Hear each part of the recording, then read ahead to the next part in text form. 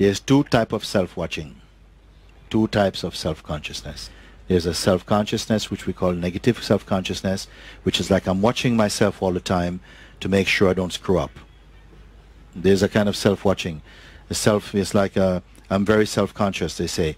And that means that, you know, people are talking to me, I have to make sure that I'm standing a certain way and this type of stuff, or, you know, what they're thinking about me and this. So we call that self-conscious, but I call it negative, limited self-consciousness. Mean identified with self. But there's real self-consciousness, means to be aware of the self. That whatever is appearing is only an appearance, it's not what I am. It's simply the play of existence, play of nature. This is a different type of self-consciousness. So which one is it? It's amazing, some of the shapes that consciousness